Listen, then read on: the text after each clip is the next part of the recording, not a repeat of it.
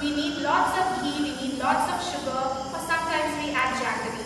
But what we want to achieve here is to be able to enjoy all our desserts without having to compromise on our health. Even when we have diabetes, even when we have high blood pressure, even when we have thyroid, PCOD or any other lifestyle disease, we can still enjoy every bite of the desserts that we eat without adding any sugar. So I'm going to share with you a very quick, very easy laddu recipe, and you're going to love me for this because this is super delicious and easy to make. It's called peanut laddu. So what do we do to create these peanut laddus? We just roast a few peanuts, like maybe a cup of peanuts. You don't need to remove the brown skin of the peanuts because they also have some fiber in them. And we want to put more and more fiber in our body because it's very good for our health.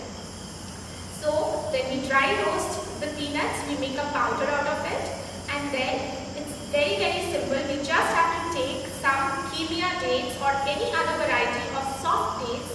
We just blend it to make a paste out of it, and we just add it to the peanut powder that we have made. It will become like a dough, it will all come together, and then we make laddus out of it. They may stick together. To prevent this, you can just roll them in some sesame seeds. These laddus can last up to a month, and you can take it wherever you are traveling, and you can just enjoy them after every meal without increasing your sugar levels. Thank you so much. Please enjoy this recipe.